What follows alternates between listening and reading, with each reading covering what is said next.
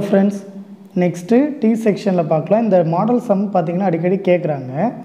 So indha question pathina Anna University April May 2018 la ketta question da. So paakalam determine the shape factor for T section of a size 120 by 120 by 10 mm.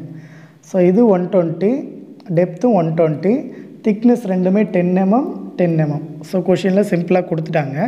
கொடுத்துருக்க டேட்டாவில் பாருங்கள் இது 10 mm போனால் 120ல் 10 போனால் 110ன்னு எடுத்து எழுதிக்கிறேன். எதுக்குன்னா Y section Y பார் கண்டுபிடிக்கும் போது ஈஸியாக இருக்கணுன்றதுக்காக.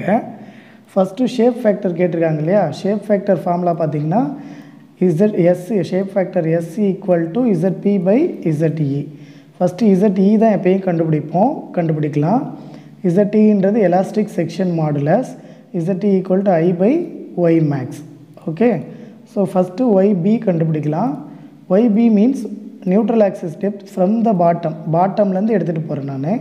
ஸோ இதை ஃபஸ்ட்டு செக்ஷனாக வச்சுக்கிறேன், இதை செகண்ட் செக்ஷனாக வச்சுக்கிறேன். YBக்கு ஃபார்முலா பார்த்தீங்கன்னா area 1 Y1 plus area 2 Y2 divided by area 1 plus area 2. சரியா? ஸோ ஏரியா 1க்கான ஃபார்முலா பார்த்தீங்கன்னா இது ஒரு ரெக்டாங்குலர் செக்ஷனாக, ரெக்டாங்குலருக்கு ஏரியா 10 × 110 சப்ஸ்டியூட் பண்ணிக்கிறேன். Y1 வந்து பார்த்தீங்கன்னா இந்த 110ல் பாதி, இதில் இருக்க பாதி, ஸோ 110ல் பாதி, ரைட். அடுத்து A2 பார்க்குறோம், 120 × 10. அடுத்து இது Y2 கண்டுபிடிக்கிறது ஃப்ரம் த பாட்டம் தான் நம்ம எடுக்கணும். ஸோ 110 அப்படியே வச்சுட்டு ப்ளஸ் இந்த 10ல் பாதி, ஸோ 110 ப்ளஸ் 10ல் பாதி சப்ஸ்டியூட் பண்ணுறேன்.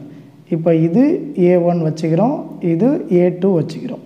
இப்போ நமக்கு ஏரியா பிளாஸ்டிக் செக்ஷனில் கண்டுபிடிக்கும் போது டோட்டல் ஏரியா தேவைப்படும். அதனால் பாட்டமில் இருக்கிறத தனியாக கால்குலேட் பண்ணி வச்சுக்கிறேன், டாப்பில் இருக்கிறத தனியாக கால்குலேட் பண்ணி வச்சுட்டு அப்புறமா YB கால்குலேட் பண்ணுறேன் 86.3 mm. ஸோ இது வந்து டோட்டல் ஏரியா கேபிட்டல் ஏவோட வேல்யூ. ஓகேவா? இப்போது ஃப்ரம் த டாப் கண்டுபிடிக்கலாம். டோட்டல் டெப்த்து 120 mm தெரியும். அதில் பாட்டம்லேருந்து பார்த்தோன்னா இப்போ நியூட்ரல் ஆக்சிஸ் ஏதோ ஒரு இடத்துல இருக்கும். ஃப்ரம் த பாட்டம் பார்த்திங்கன்னா 86.3 இருக்குது. 120ல் 86.3 போனால் மீதி இருக்கிறது தான் from the top, so 33.7 mm. இப்போ இது ரெண்டில் எது மேக்ஸிமமாக இருக்குதுன்னு பார்க்கணும். ஒய் பாட்டம் தான் இருக்குது, ஸோ ஒய் மேக்ஸோட வேல்யூ 86.3 mm. எதுக்கு ஒய் மேக்ஸ் கண்டுபிடிக்கிறேன்னு பார்த்தீங்கன்னா Z equal to I by Y maximum தான், ஸோ அதுக்காக. இப்போது ஐ கண்டுபிடிக்கலாம். ஐ கண்டுபிடிக்கிறது ஃபார்முலா பார்த்தோன்னா ரெண்டு செக்ஷனாக பிரிச்சுருக்கோம். T செக்ஷனை ரெண்டு rectangular செக்ஷனாக. So B1 D1 cube divided by 12 plus A1 Y1 minus YB bar square. இது ரெக்டாங்குலருக்கான ஃபார்முலா.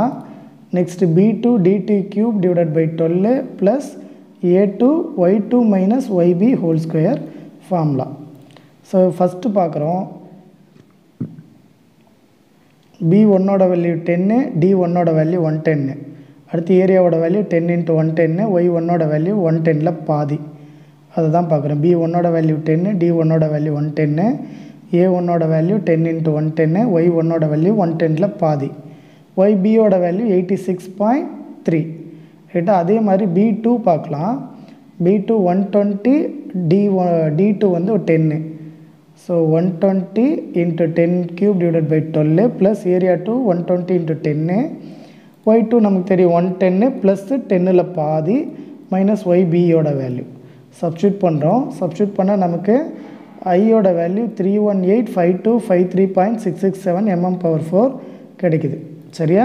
ஸோ இப்போ எலாஸ்டிக் செக்ஷன் மாடுலஸ் பார்க்கலாம். Elastic section மாடுலஸ்க்கு Z equal to I by Y maths. ஐயோட வேல்யூ சப்ஸ்டியூட் பண்ணிக்கிறோம். Y maths already கண்டுபிடிச்சோம். Solve பண்ணோன்னா 36909.1 mm³ கிடைக்குது. ஓகேவா? இப்போது பிளாஸ்டிக் செக்ஷன் மாடுலஸ் கண்டுபிடிக்கலாம். எலாஸ்டிக் செக்ஷன் முடிஞ்சிடுச்சு, பிளாஸ்டிக் செக்ஷன் மாடுலஸ் கண்டுபிடிக்கலாம். ZP equal to area by 2 Y1 bar plus Y2 பாரு. இதுக்கு நமக்கு நியூட்ரல் ஆக்சிஸ் தெரியணும், ஈக்குவல் ஏரியா ஆக்சிஸ் தெரியணும், Y1 Y2 கண்டுபிடிக்க. இப்போ பாருங்கள் 120 × 10, ஸோ இது 120 × 10, இது 110 × 10. ஸோ எது அதிகமாக இருக்குன்னு பார்த்தீங்கன்னா 120 × 10ன்ற ஏரியா தான் அதிகமாக இருக்கும்.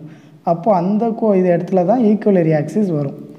ஸோ வரதில் நான் என்ன பண்ணிக்கிறேன், மேலே இருக்கிறது கால்குலேஷன் ஈஸியாக இருக்குன்றதால இந்த பாயிண்ட்டை ஹெச்ன்னு எடுத்துக்கிறேன். இந்த அன்னோன் டெப்த்தை ஹெச்ன்னு எடுத்துக்கிறோம். ஹெச்ன்னு எடுத்துகிட்டு என்ன பண்ணுறேன்னா, இப்போ இந்த கோட்டு கீழே எவ்வளோ ஏரியா இருக்கோ அவ்வளோ ஏரியா தான் மேலேயும் இருக்கும். ஸோ டோட்டல் ஏரியாவில் பாதி இந்த பக்கம் பாதி மேலே, ஸோ டோட்டல் ஏரியாவில் பாதி எடுத்துக்கிறோம். இப்போ மேலே இருக்கிறது ஏரியா வந்து பாதி ஏரியாவுக்கு ஈக்குவல் இல்லையா, ஸோ ஏரியாவில் பாதி எடுத்துகிட்டு ஈக்குவல் டு 120 இன்ட்டு ஹெச் போட்டுக்கிறோம். இது மூலயமா 120 டிவைடில் கொண்டு வந்தோன்னா நமக்கு ஹெச் 9.58 கிடைக்குது.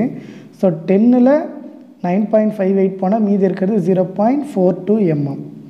ஓகேவா? ஸோ இப்போ என்ன பண்ணுறோன்னா y1 பார் கண்டுபிடிக்கிறோம்.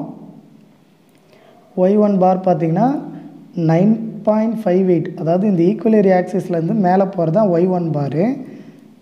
எழுத மறந்துட்டேன், நீங்கள் மறக்காமல் எழுதிடுங்க. இங்கேருந்து வர்றது y2 பார். ஸோ இதை ட்ராயிங்கில் மறக்காமல் எழுதிடுங்க. ஸோ y1 பார்ன்றது 9.58ல் பாதி, அதை அப்படியே எழுதிக்கிறேன்.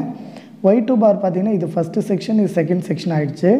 ஆஸ் யூஷுவல் டி செக்ஷன் தான், ஃப்ரம் த டாப்லேருந்து இப்போ எடுக்கிற கணக்கு. So a1 y1 plus a2 y2 divided by a1 a2. நான் என்ன பண்ணிக்கிறேன்னா ஏரியா 1ஓட வேல்யூ பார்த்திங்கன்னா 120 இன்ட்டு 0.42. ஓகேவா? அடுத்து y1ஓட வேல்யூ 0.42ல் பாதி, ப்ளஸ் ஏரியா 2ஓட வேல்யூ 10 இன்ட்டு இந்த 110, அது எடுத்து எழுதிக்கிறோம்.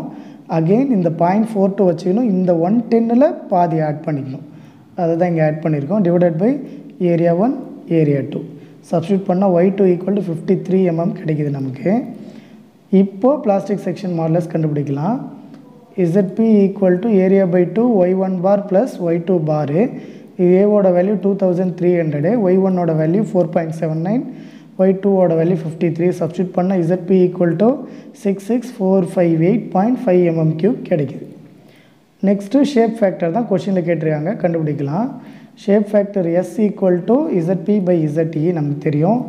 ZPயோட வேல்யூ சப்ஸ்டியூட் பண்ணிக்கிறோம், ZEயோட வேல்யூ சப்ஸ்டியூட் பண்ணிக்கிறோம். கால்குலேட் பண்ணால் எஸ்ஸோட வேல்யூ, அதாவது ஷேப் ஃபேக்டரோட வேல்யூ 1.8006 கிடைக்குது. அது 1.801 கூட எழுதிக்கலாம். ஓகேவா? தேங்க்யூ.